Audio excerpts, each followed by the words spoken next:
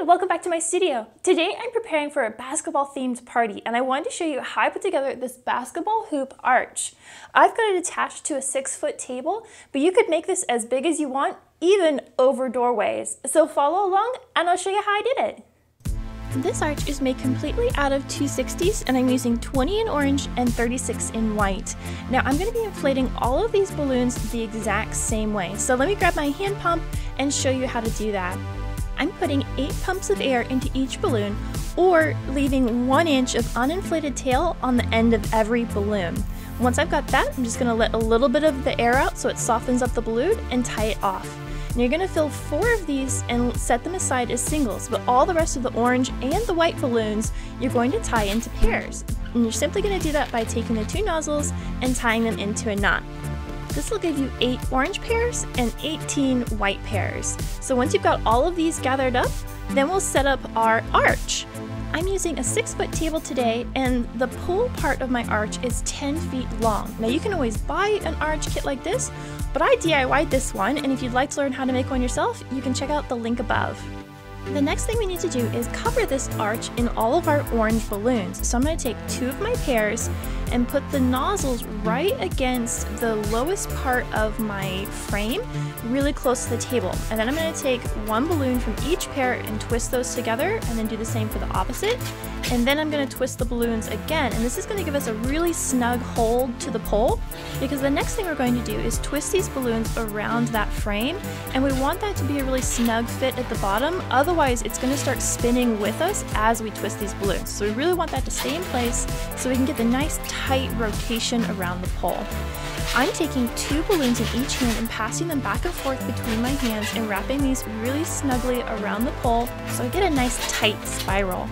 When you get near to the end of your balloons, you want to secure them in place. So I'm going to hold all 4 balloons between my index finger and thumb and pinch it. And I want to make sure all 4 balloons have come through my hand. And I'm going to take one of the longer ones and wrap it really tightly around where I'm holding it with my thumb and forefinger. And that's going to hold all of these balloons in place. Once I've wrapped that a couple times, I'm just going to take my scissors and gently nip the end of that so it slowly deflates, and then nip all the other ones and tie them really snugly together. Just like the start of our spiral, we want the end of this to be really snugly adhered to the pole so that it won't untwist itself as we move forward. So I'm just going to go ahead and tie knots in all of those balloons and then trim off any extra balloon that may be sticking out before we go on and add our next set of balloons. I'm adding the next 4 balloons in the exact same way we did the first set, but the important thing here is to make sure when you're adding your next set, you get them as close as possible to the previous set so you don't have a big gap between your balloons. The other thing to keep in mind is as you spiral your balloons, you always spiral in the same direction throughout the entire arch. I'm rotating my balloons counterclockwise, and I make sure that I do that the exact same way for each additional set. So in the end, I have 4 sets of balloons on my arch. Now mine are not perfectly centered on the arch, which doesn't bother me, but if it's something that's important to you, you could always start in the center of your arch and build out towards the ends so that your whole arch is symmetrical. Between each set of balloons and the balloons in the table, there's going to be a little bit of a gap, and I want to camouflage where I've tied all of my balloons together. So I'm going to take 1 more balloon and snugly wrap it right over that seam, and then twist that balloon together a couple times to lock it in place. And this is going to do a beautiful job of camouflaging any of our seams and maybe the space between the table and the arch. So once I've got that twisted together, I'm just going to nip the ends so that they slowly deflate, tie it off, and then trim away any excess. And what you're seeing here, it would actually be the back side of this display. So once I've got this all tied up, I'll rotate this seam to the back so that when you're looking at the front of our basketball hoop, you won't see this knot in the balloon. Now we can start adding the white balloons which make up the net of our basketball hoop. I'm going to take my first white pair and put it underneath the lowest orange balloon on my table, and then twist the 2 white balloons together to lock it around my arch pole. I'm going to add a pair of white balloons every 6 inches across the entire arch, but I always want those balloons facing front. So if you're looking straight at the table from the front, all of those white balloons should be coming straight out at you. And to achieve this, you're going to have to tuck your white balloon pair behind an orange balloon in the twist. So I'm just going to take one of those balloons about 6 inches up that's on the front side of my arch and then twist those white balloons together, locking it around my orange frame. I then moved 6 inches up from this pair and added my next pair of white balloons. Now I simply eyeballed the spacing on this, and if it's not 100% precise, you can always go back and untwist the white pairs and move them so that it ends up being nicely spaced. Next up is weaving the net of our basketball hoop. And I'm going to start at one end near the table, and that lowest white balloon you're going to set aside for the time being. And start your weave by taking one balloon from each pair, and about 6 inches from the tie point on the frame, you're going to twist 2 of those balloons together. And the important thing here is consistent sizing, so trying to keep that about 6-inch length and making sure that twist is centered between the 2 previous points. If it's off a little bit to one side, your net is going to start having gaps and dents in it, so trying to keep it centered and consistent is going to be super important. Once you have the first layer twisted together, it's time to start making the second layer of twists from the frame. And this is going to create a diamond shape. So making sure that it's 6 inches in length from the last twist, and also making sure that your current twist is in line with where it's attached to the orange frame. As you build your net, you always want to make sure that you're pulling it straight out from the frame and not down or to the side. Even though that may make it easier to see what you're doing, you always want to make sure this is coming straight out. So once you have your first set of diamonds made, this is where that lower balloon is going to come in handy.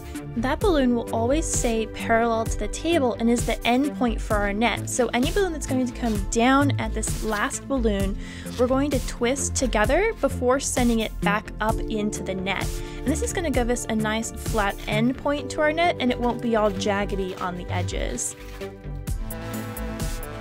From here, it's a matter of just repeating these steps until you have 3 complete diamonds from your orange frame to the end of the net, or 3 triangles along the edge of the table, and that will be the finished length of our net. So until then, let's just keep twisting away until we get to that point. I wanted to pop in and let you know that I have a balloon recipe to go along with today's project. This is a downloadable PDF that includes detailed supply lists, illustrations, and written step-by-step instructions to get you through the entire project. I'll have it linked below in my shop, or if you join my Patreon at my Party Maker level, you'll have access to not only today's balloon recipe, but my entire library of digital products. So check out my Patreon membership or the shop below if you'd like to up your party game. And until then, let's get back into the project. Once you have your 3 diamonds made, we need to clean up the ends of our net. So I'm going to take one of those balloons and push it in through one of my diamonds to lock that balloon in place. And then I'm going to nip the end of both of those balloons and let the air out slowly. You don't want to pop these balloons, because if there's too much pressure and they explode, you might lose the tail that you need to tie this knot. I'm just going to tie a double knot and then trim away all of the excess and work my way slowly across the net, doing the exact same thing to the end of every diamond. Now you do want to be careful with your white balloons at this point, because it would be just a travesty to pop one at this point. So be careful with the scissors or any pins or anything. You don't want to accidentally pop a balloon and have to go back and unweave anything. So just go ahead and trim up all of these ends, and that will give us a clean edge to the front of our net. The front edge of our net can be a little floppy because it's so far from our orange support frame.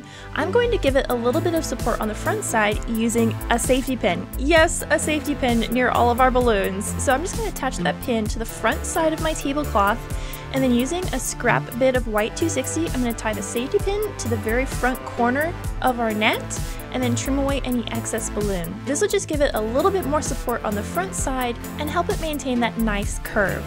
And speaking of curve, I'm going to go through and fiddle with some of my joints on the net and kind of just even out and smooth out the shape of that net. So if you twist some of the balloons, it'll change up how the net sits.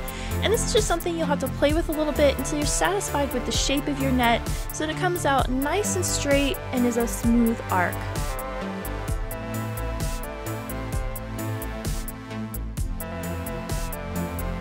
I hope you're inspired by today's project and give this a try. With a few basic tools and a couple balloons, you can make something really amazing. If you enjoyed today's video, hit that like button and subscribe below. And don't forget to hit that little bell if you'd like to see any of my future projects coming up, as I do lots of balloon tutorials, party event setups, and tips and tricks that I've learned along the way as an event planner. So until next time, you can check out some of my other videos over here. And remember, stay creative, everybody. Bye!